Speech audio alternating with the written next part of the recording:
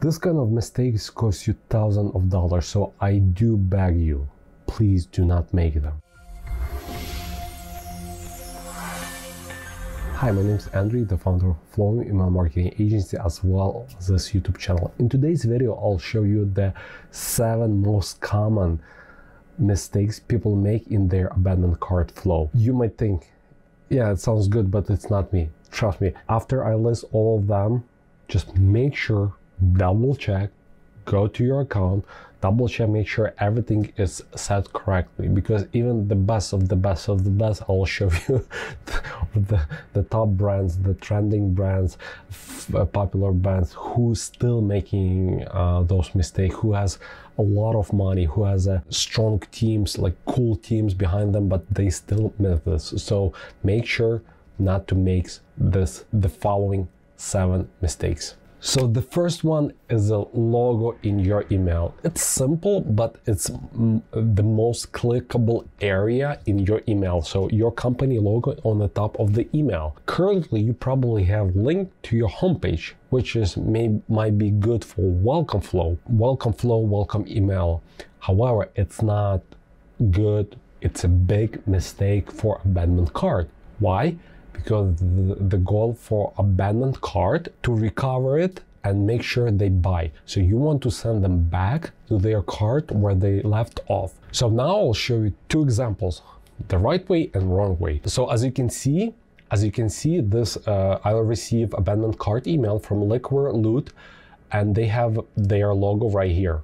So when I click on it, it goes directly to the abandoned cart and I can finish my purchase. But on the other hand, the brand called Fish Life does it incorrectly. So this is a common mistake all brands do. If you're doing that mistake right now, don't worry, almost everybody does it. So, but it's very easy to fix and you should do it. So as you can see, they have abandoned cart emails. This is what I left in their cart. If I click on their logo, the logo is the most clickable place in the email, and it goes to their homepage. And we in abandoned cart, we do not want to send people to the homepage. We want to send them back to checkout. So this is mistake number 1. Mistake number 2 is use static subject line. What do I mean? When we set up the automation, we assume we focus on that first purchase. We want that person to buy. So we assuming that person, that customer, that potential customer will abandon our cart only once in their lifetime. However, it's not true, because our goal, that customer to come back to our store and buy as many times as possible, because with each purchase, they will become more and more profitable. So if you set up the subject line, the same subject line for your abandoned checkout, each time they receive, it will be the same subject line over and over and over, and it's possible that in Gmail it will be clipped.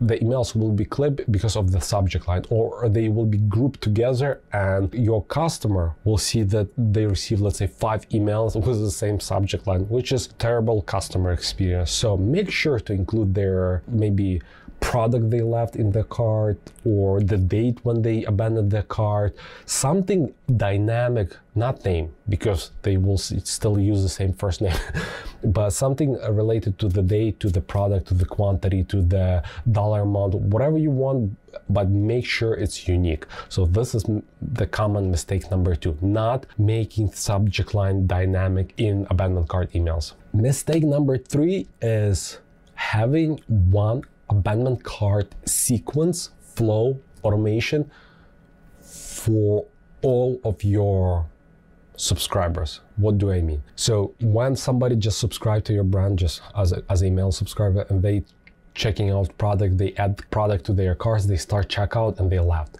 So you're sending, they trigger the abandoned cart automation and they start receiving emails. So this is great.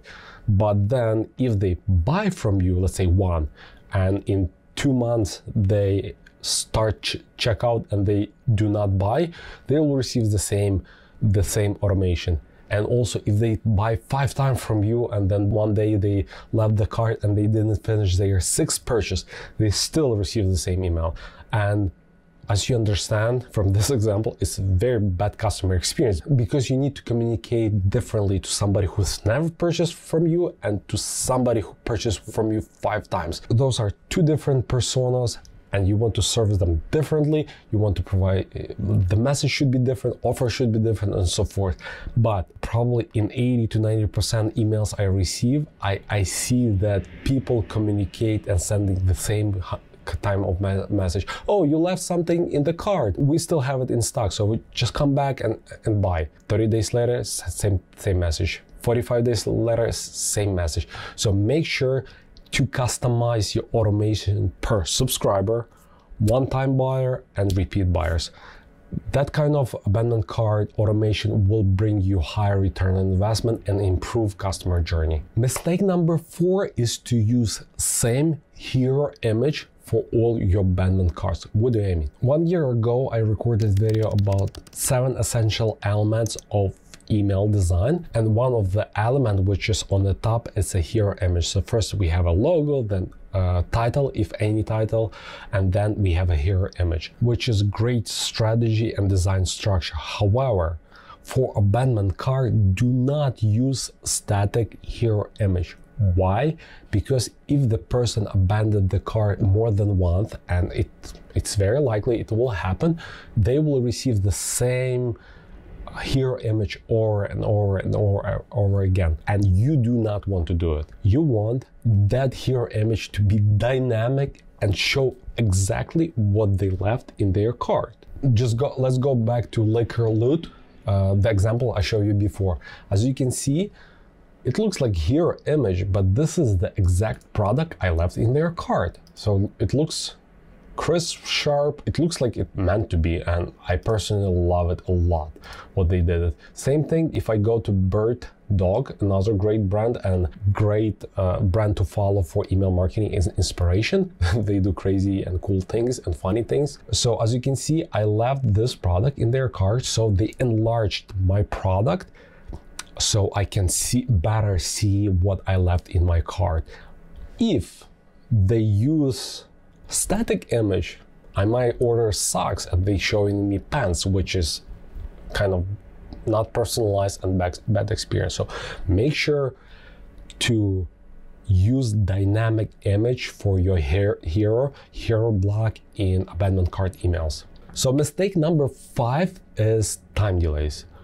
Please do test time delays for your abandoned cart. It should be between 1 hour to 4 hours to 6 hours. You can test smaller, maybe 15 minutes, but it might be overwhelming to your clients. But test from 1 hour to, let's say, 6 hours. I know the industry standard is 4, but do between 1 and 6 and see how your email perform. We found in some automations, for some brands, 15 minutes might double your revenue. It sounds crazy, but split test that.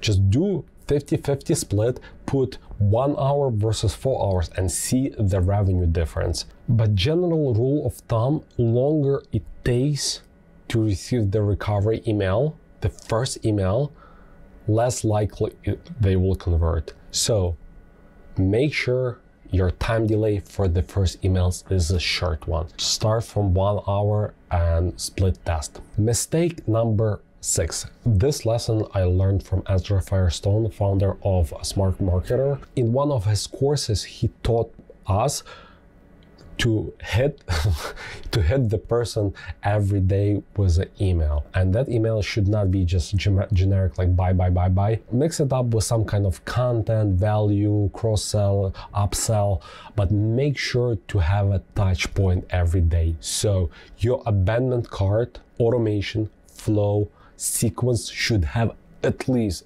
as a minimum of 7 emails. I know to some of you it sounds crazy, overwhelming, and say, I will never do it. I'm challenging you to just test, create automation and do 50-50 split. Do whatever you're doing right now, 1 email or 2 emails or maximum 3, which is typical, And the other 50% set it up to 7 email, first email in 1 to 6 hours, second email in 24 hours, and hit them every day for 7 days and see your conversion, see your results. And the most important, nobody will complain that they're receiving too many emails from you. And the last but not least mistake people making is not including incentive, discount in their abandoned cart. So those people express interest in your product. They raise their hand saying, I want to buy, and you do know what they want to buy. So give them something. Maybe in the first email it's a bad strategy. Maybe in the second email it's a bad strategy to give them some kind of incentives because they might buy. But starting from third, fourth email, make sure to provide something. At least free shipping. Why? If you charge for shipping, this is the biggest reason why people do not finish their purchase, because of the high shipping rate or unexpected, because of the Amazon Prime. We all expect for shipping to be free. If you charge for shipping, make sure to offer at least free shipping in your abandoned cart. If possible, offer them 10-20% discount. If you want, you can do later. Start with a 10% discount. If they do not convert, offer them something higher. Those are 7 abandoned cart mistakes. I would like to learn from you if you made any of those mistakes. After you go to your email marketing automation and check, let me know what kind of mistakes you had and what kind of mistakes you fixed. And if I missed any common mistake, please leave under this video, because I would like to learn from you as well. And also don't forget to subscribe, hit the bell button, and like this video. I'll see you next Thursday. Bye.